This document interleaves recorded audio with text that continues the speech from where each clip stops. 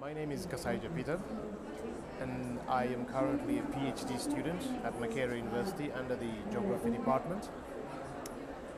I'm also working with an initiative that was started under the Geography Department called the Urban Action Lab, where we are focusing more on issues to do with climate change, adaptation, disaster and risk reduction, heterogeneous urban infrastructure, urban ecology, as well as issues related to other issues related to climate change.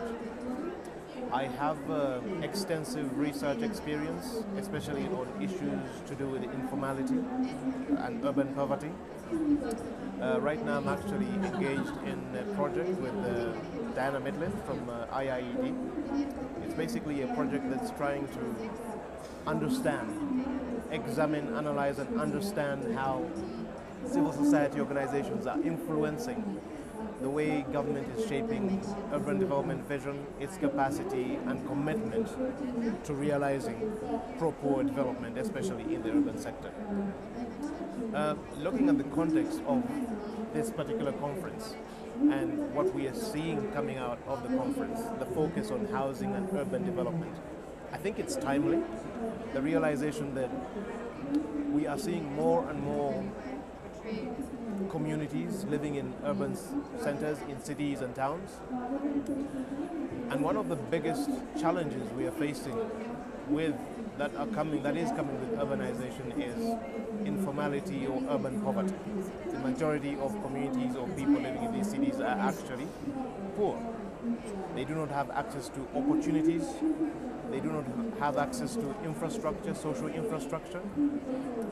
And given the research experience I have, this focus that is shifting to urban development and housing, I think has come at a very important time, especially the threshold where we are looking at more and more people living in cities.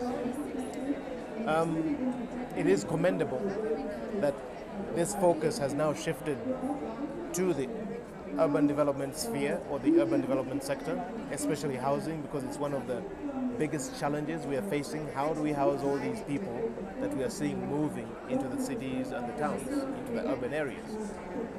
But ultimately, where will actually require the impact of agreements that are arising from events such as this is the real commitment itself by the different stakeholders, especially governments, to following through to what they've actually agreed to follow, to following through on the actions they've agreed upon here.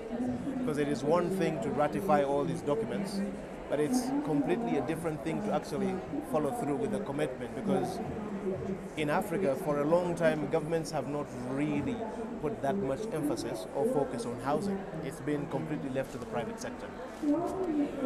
With the recognition that housing is important, it's a critical aspect of urban development, hopefully we'll see a little more pressure being placed on these governments and other stakeholders to invest more resources, give more attention by devising the necessary legal frameworks, institutional frameworks, structural frameworks to actually make an impact on the majority of communities that we are seeing living or moving to the cities today.